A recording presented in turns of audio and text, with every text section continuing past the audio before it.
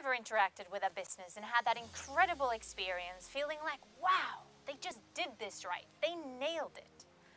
Those are the kind of experience that makes your client want to come back time and time again. The big question is, how do you create those experiences for your clients? What is it that really makes those small touches and differences that play such a big role in the end? I've been in the fitness industry for the past 20 years, traveling the world working with fitness programming and education. About 2 years ago, I started an exploration of boutique fitness studios in Los Angeles. I wanted to try the different facilities, experience the various instructors and programming for myself. My goal was really to identify what it is that makes each visit unique and what are things that studios can improve on. My observation is that it's really the small things that matter. That's what makes the big difference in the end. Join me in Chicago on October 9th at the Club Industry Show, and I will share some of my insights with you.